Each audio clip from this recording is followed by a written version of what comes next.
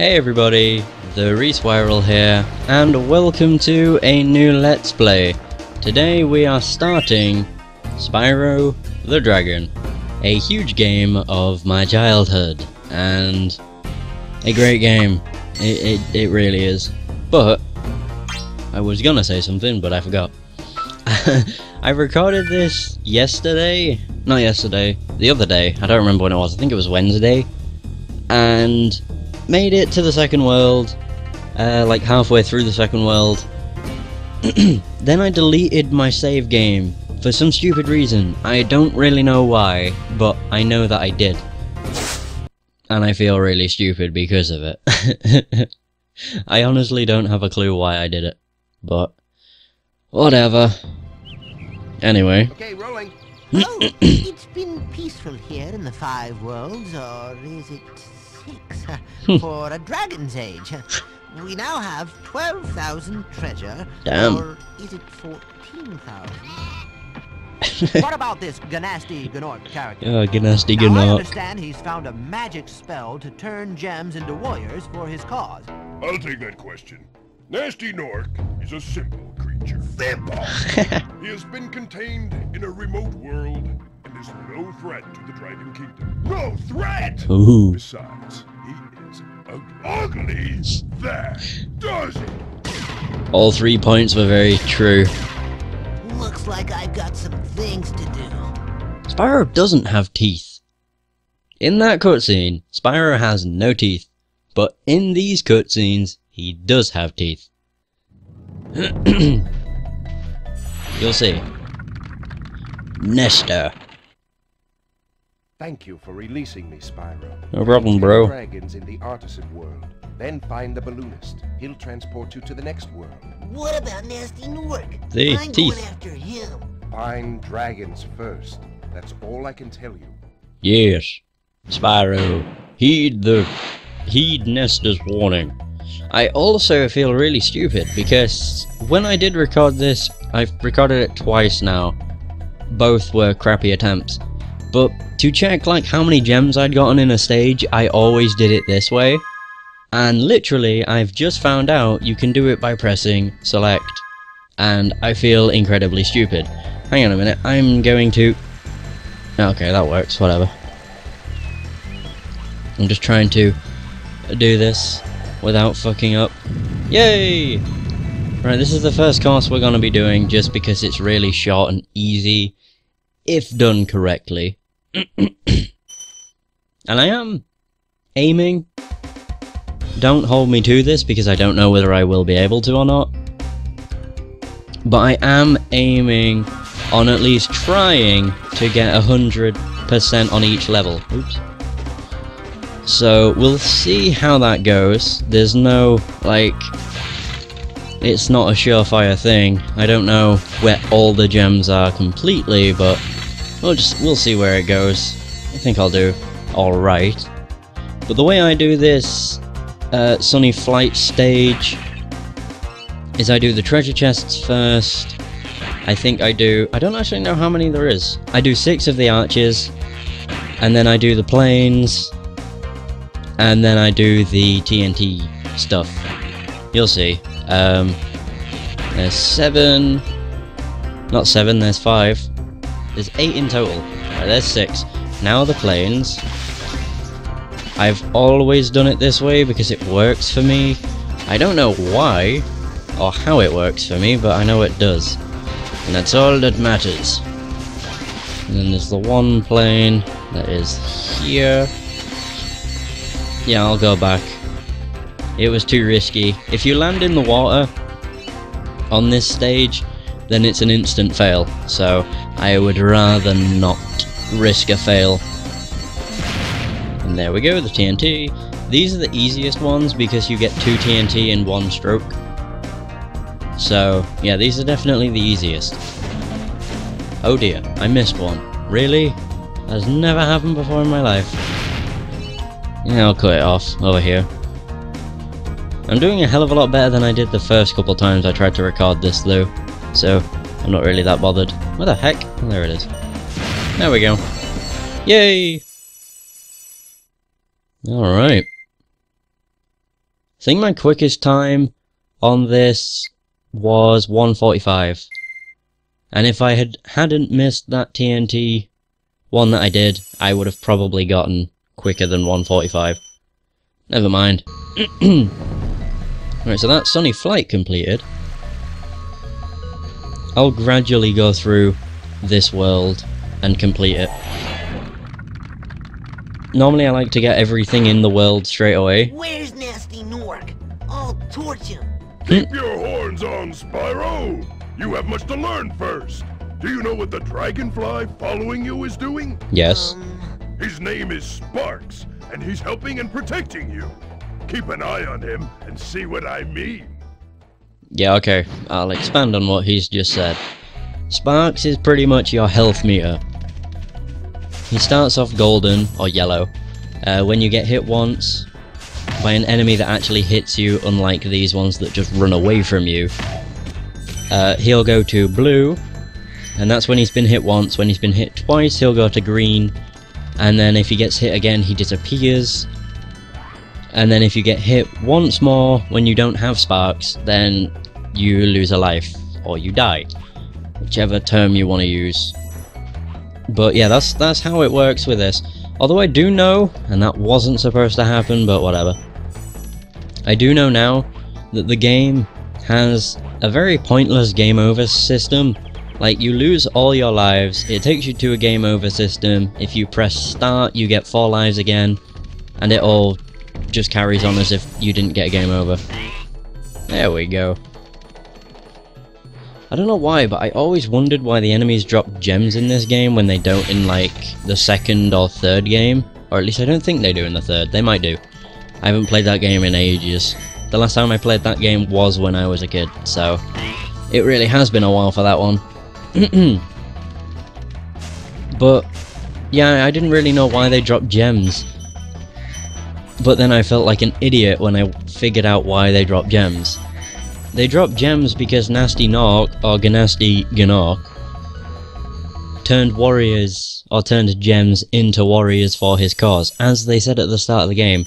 And when I actually noticed that, I felt so stupid because I was like, why didn't I know that? Or why didn't I think that sooner? Oh well. I'm literally zooming through this stage, not to complete it. No, I'm zooming through it to go down here. Which is a secret area that leads you to treasure and to a key. The key is needed to open up locked chests, which we will see more of later in the game, or as we go through the game. Not every stage has a locked chest, but quite a few do, and it's kind of a pain in the ass to find the key. At least on some it is, but if you look hard enough, it's like the levels are very limited with how they, like, where they let you go, so, you know. I think getting this guy was probably a bad idea. Astor. After you freed all the dragons, pass through this fancy vortex thingamajigger. It'll take you back to the artisan home. Alright. Let me tell you a story. No thanks. See ya. Now, I'm debating what to do with the dragons. Like, I don't know... Yeah, what I mean by that is I don't really know whether or not I should let all of them speak, or whether I should just skip them once I freed them. Like, it would literally only take a few seconds for them to say what they want to say, but I don't know. We'll see. I'll decide at some point. And if you haven't guessed, then the red chests can be broken either by charging or flaming. These ones can only be broken by charging, because they are heat-proof. Well, they're metal chests, so yeah.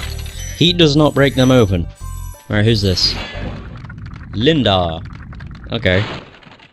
When you free a dragon or step on one of their platforms, You're saving your progress. That could be useful if you run into trouble. Not that you ever run into trouble, Spyro. Okay. Don't know what he's insinuating, but whatever. How many gems are in this stage? 200. Alright, and 4 dragons. We've still got quite a bit of treasure in this first area. We have the locked chest that we can go and open. which we will do once I've gotten all the treasure, the locked chest is in a very obvious place. Whoops. Yeah, the locked chest is right here. Wow. Right here. Along with the dragon. But that's a locked chest. Ooh. Actually, we'll get the dragon first. Gavin. Watch the dragonfly, Spyro. His color indicates his power. When he eats butterflies, he stays strong. Like me. Sure. Yeah, yellow's the, like, max health. He can't get any stronger than that. I was just thinking, did I get the key? So it wasn't, like, activating this scene. For the most part, I've noticed that chests only seem to contain 10 gems, which is really shit. But they might contain more in later stages. I do not remember. It's been too long. Oh yes, we'll become more acquainted with that noise. That's pretty much well, not... I guess it is an enemy. But it's not one that hurts you, it's just one that runs away from you. And they like to taunt you with that na na na na na shit.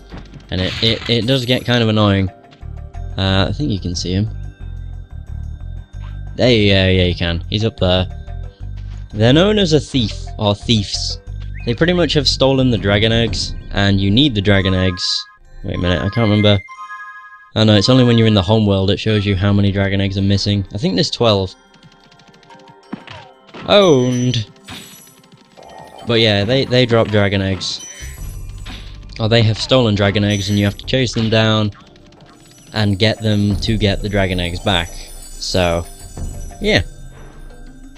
Go this way first to get treasure. But there's a really easy way of getting the thieves that I've noticed. So, you'll see. Spyro, my friend, how about a hint on gliding? Sure. You bet. For the longest glide, press the X button at the top of a jump, and try pressing the triangle button to drop down in mid-flight. Ooh, in mid-flight. Would you look at that? Yeah, the triangle button in this game makes you drop down. In the second game, it made you hover, which gave you a little boost to the tip of your jump. This is the trick you can do to catch thieves a lot quicker. You press square and X, which makes you jump and charge at the same time, which you move a hell of a lot quicker if you do so. And as you can see, he runs away. We should be able to catch up with him. Unless he dupes me, which does happen a few times. But no, we got him.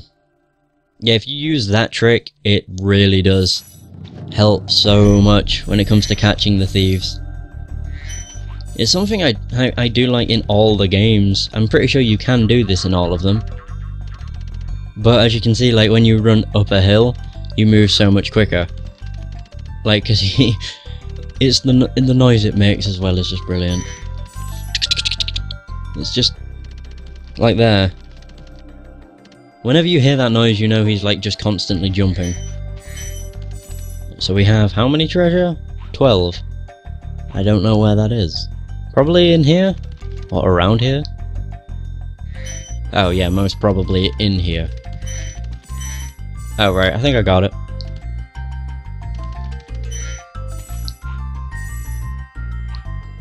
Ooh, maybe not. Oh no, never mind. Got it! Yay! We got 200 and we got all the dragons. Cool beans. Let's go! Now with the levels, I do sometimes wish that they notified you as to whether a level had a locked chest on it or not, kinda like they do with dragons or with the dragon egg. Like, the dragon egg, as you can see, it's there. If it doesn't have a dragon egg on it, it won't show up. If it does, it'll look like it does at the top, which is just the dragon egg with an X. That's until you find it, I mean, it'll show up like that. But I wish they had something like that for the locked chests, because it'd be so much better. Press the jump button twice to glide, and don't be afraid. Afraid? Of what?